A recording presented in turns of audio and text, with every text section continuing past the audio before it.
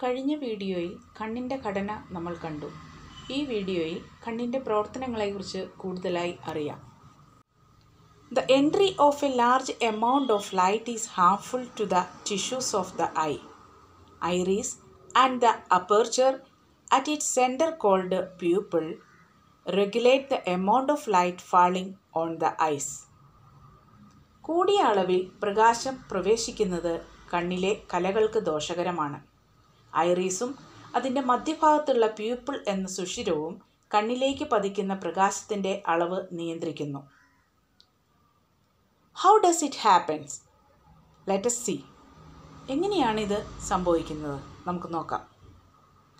The size of the pupil is regulated by the action of circular muscles and radial muscles.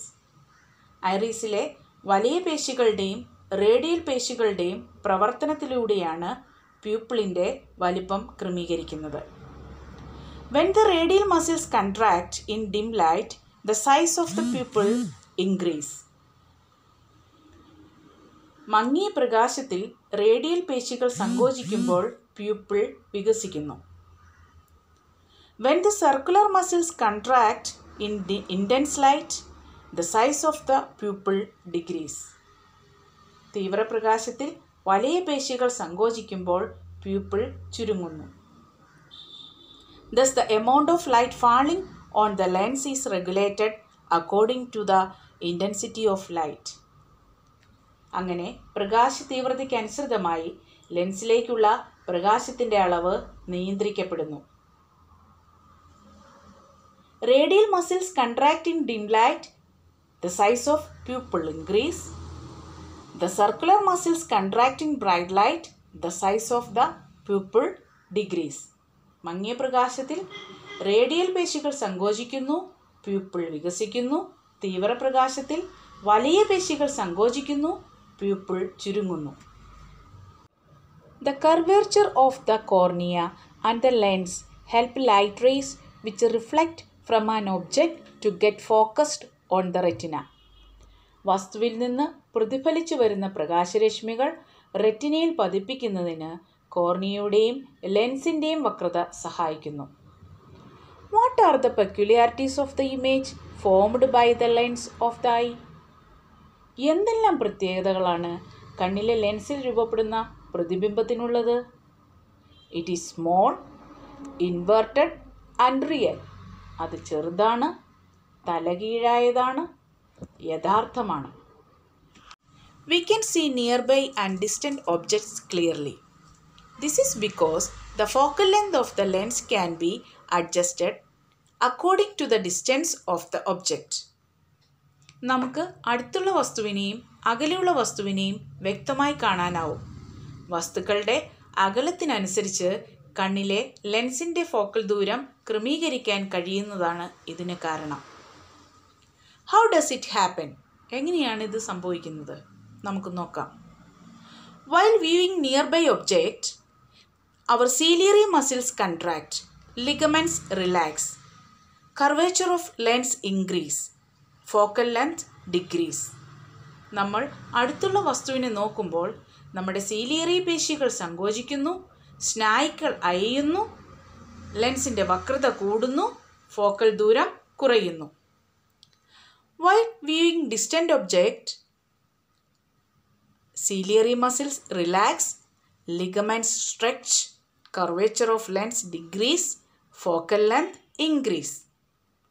അകലെയുള്ള ഒരു വസ്തുവിനെ നോക്കുമ്പോൾ കണ്ണിലെ ciliary പേശികൾ വിശ്രമാവസ്ഥയിലാകുന്നു, സ്നായുക്കൾ വലിയുന്നു, ലെൻസിൻ്റെ വക്രത കുറയുന്നു, ഫോക്കൽ ദൂരം കൂടുന്നു.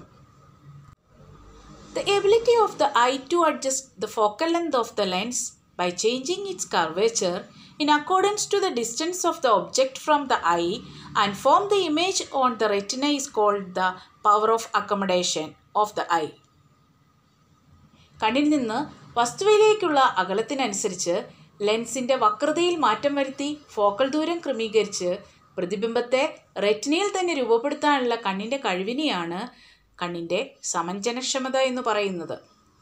ഒരു കാര്യം ചോദിച്ചോട്ടെ, നമ്മുടെ കണ്ണിലും ലെൻസുണ്ട്, ക്യാമറയിലും ലെൻസുണ്ട്. നമ്മുടെ കണ്ണിലെ ലെൻസും കോൺവെക്സ് ലെൻസാണ്, ക്യാമറയിലെ ലെൻസും കോൺവെക്സ് ലെൻസാണ്. എന്നാൽ ഇവ തമ്മിലുള്ള വ്യത്യാസം എന്താണ്? What is the difference between I lens and artificial lens? In an artificial lens the focal length is constant. Artificial ലെൻസിൻ്റെ focal length constant ആയിരിക്കും. In order to get a clear image, we have to adjust the position of lens or the screen. നമുക്ക് നല്ല clear ആയിട്ടുള്ളൊരു image കിട്ടണമെങ്കിൽ നമ്മൾ എന്ത് ചെയ്യണം? ആ image കിട്ടുന്നതനുസരിച്ച് നമ്മൾ ഒന്നില്ലെങ്കിൽ ലെൻസിൻ്റെ പൊസിഷൻ മാറ്റണം, അല്ലെങ്കിൽ സ്ക്രീനിൻ്റെ പൊസിഷൻ മാറ്റണം. പക്ഷേ നമ്മുടെ കണ്ണിലെ കാര്യം അതല്ല. It is the peculiarities of ice to adjust the focal length of the lens. കണ്ണ് തന്നെത്താനാണ് അതിൻ്റെ ലെൻസിൻ്റെ ഫോക്കൽ ലെങ്ത് ക്രമീകരിക്കുന്നത്. അതാണ് ഇവ തമ്മിലുള്ള വ്യത്യാസം. We know that photo receptors are present in the retina. റെറ്റിനയിൽ പ്രകാശഗ്രാഹി കോശങ്ങളുണ്ട് എന്ന് നമുക്കറിയാം. Road cells and cone cells are the photo receptors in the retina. Road കോശങ്ങളും കോൺ കോശങ്ങളുമാണ് റെറ്റിനയിൽ കാണപ്പെടുന്ന പ്രകാശഗ്രാഹി കോശങ്ങൾ. Road cells are more in number than cone cells. Road cells കോൺ സെൽസിനേക്കാൾ എണ്ണത്തിൽ കൂടുതലാണ്. എന്തൊക്കെ പ്രത്യേകതകളാണ് road കോശങ്ങൾക്കുള്ളത്? What are the peculiarities off road cells? Road cells contain the visual pigment called rhodopsin. Road കോശങ്ങളിൽ rhodopsin എന്ന കാഴ്ചാവർണ്ണകം കാണപ്പെടുന്നു. This pigment is formed from A protein named opsin and retinal which is derivatives of vitamin A. ഇത് opsin എന്ന പ്രോട്ടീനും vitamin എയിൽ നിന്നുണ്ടാകുന്ന retinal എന്ന പദാർത്ഥവും ചേർന്നാണ് ഉണ്ടാകുന്നത്. Since they are activated even in dim light, we are able to see object in dim light. The cells cannot detect color. മങ്ങിയ പ്രകാശത്തിൽ പോലും ഉദ്ദീപിക്കപ്പെടുന്നതിനാൽ വസ്തുക്കളെ മങ്ങിയ വെളിച്ചത്തിൽ കാണുവാൻ ഇവ സഹായിക്കുന്നു. ഇവയ്ക്ക് നിറങ്ങൾ തിരിച്ചറിയാനുള്ള കഴിവില്ല. എന്തൊക്കെ പ്രത്യേകതകളാണ് കോൺകോശങ്ങൾക്കുള്ളത്? What are the peculiarities of cone cells? Cone cells contain A pigment called photopsin. It is also called iodopsin. കോൺകോശങ്ങളിൽ അടങ്ങിയിരിക്കുന്നത് ഫോട്ടോപ്സിൻ എന്ന കാഴ്ചാവർണ്ണകമാണ്. ഇതിനെ ഐഡോപ്സിൻ എന്നും വിളിക്കാറുണ്ട്. This pigment is also composed of opsin and retinal. ഇതും ഓപ്സിൻ, റെറ്റിനാൽ എന്നീ ഘടകങ്ങൾ ചേർന്നാണ് ഉണ്ടായിരിക്കുന്നത്. There are 3 types of cone cells in our eyes which help us to detect 3 primary colors of light: red, green and blue. പ്രകാശത്തിലെ ചുവപ്പ്, പച്ച, നീല എന്നീ വർണ്ണങ്ങളെ തിരിച്ചറിയാൻ സഹായിക്കുന്ന 3 തരം കോൺകോശങ്ങൾ നമ്മുടെ കണ്ണിലുണ്ട്. This diversity is due to the difference in amino acids in the opsin molecule.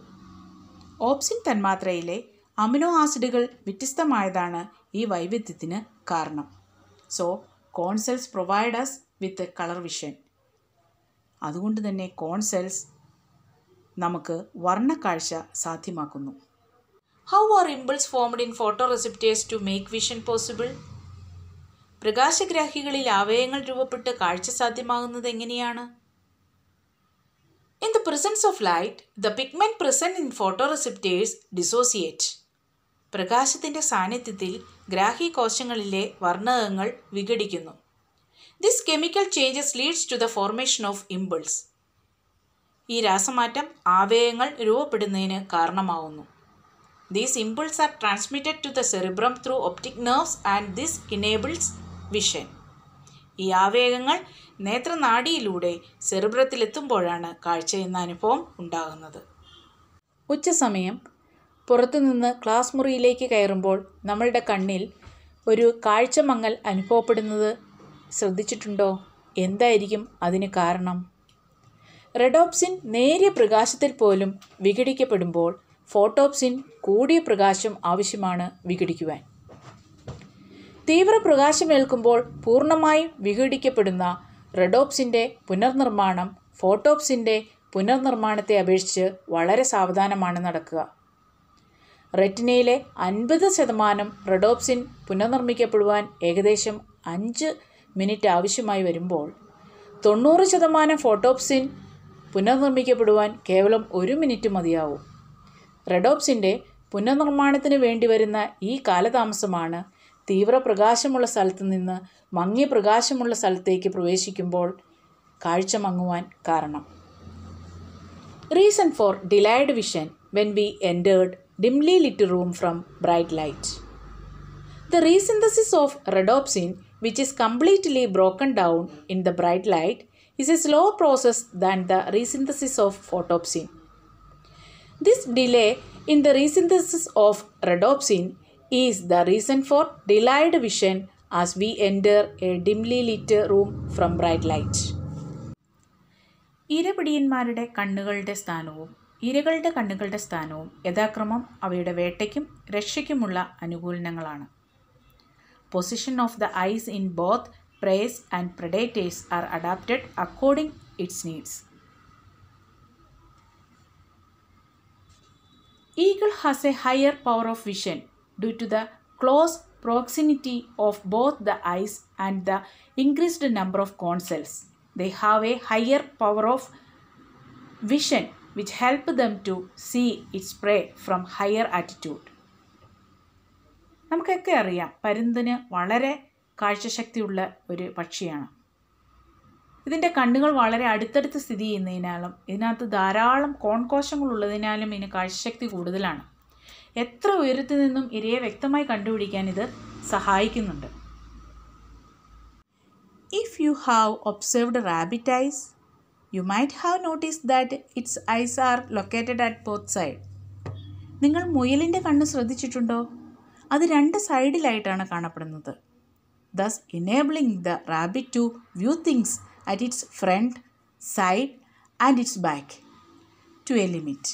ഒരു പരിധിവരെ മുമ്പിലെയും പുറകിലെയും സൈഡിലെയും കാഴ്ചകൾ കാണുന്നതിന് ഈ കണ്ണുകളുടെ ഈ സ്ഥാനം സഹായിക്കുന്നുണ്ട്. ഇന്ന് നമ്മൾ കണ്ണിൻ്റെ പ്രവർത്തനങ്ങളെക്കുറിച്ച് പഠിച്ചു. അടുത്ത വീഡിയോയിൽ കണ്ണിൻ്റെ വൈകല്യങ്ങളെക്കുറിച്ച് നമുക്ക് കാണാം.